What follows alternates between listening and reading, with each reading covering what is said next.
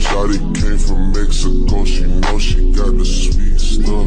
Shawty came from Mexico, she know she got the sweet. Yo, hello, it's Revy here, and in today's video I will be showing you guys how to make a tape recorder effect. So yeah, let's get right into this. So the first thing you're going to do is to add a clip you want to make this effect on, and I'm going to use a clip of Lucky here. And when you added your clip here, you are going to duplicate it by pressing Ctrl D, and then we are going to drag this layer above one frame forward, so it becomes a little gap here. And then we're going to add a effect here, and it's called Venetane Blinds.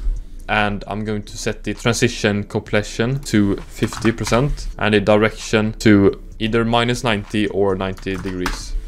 And the width is going to be, yeah, maybe 5 to 7 looks good, but I think I'm going to go with 7 here. I want it to be a little bit thicker. And now we get this sort of effect here.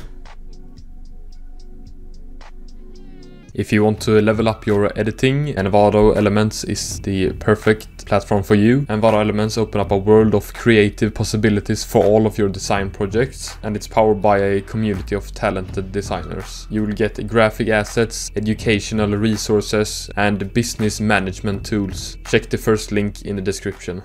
And to make this a little bit more tape looking, I'm going to make a new adjustment layer by pressing Ctrl-Alt-Y, and here I'm going to be adding signal, and I'm going to be open up a Luma modulation and turn off tape error and all of this. But this doesn't look that realistic, so I'm going to change the composition settings up here, change it to 720 the width, and the height is going to be 480, and you can set the frame rate to 24 frames per second. Boom. You see it's too big, so I'm going to select both of the clips here, press S, and then drag down the scale to 45%. Just like that. So now you get something like this. It looks pretty clean in my opinion. And yeah, that's how you made the tape recorder effect. And if you guys want to support me, I have a website. Check that out if you guys want. If you have any new ideas and tutorials I can make, please comment that down below. Don't forget to like and subscribe. Join my Discord server, and I will see you guys soon.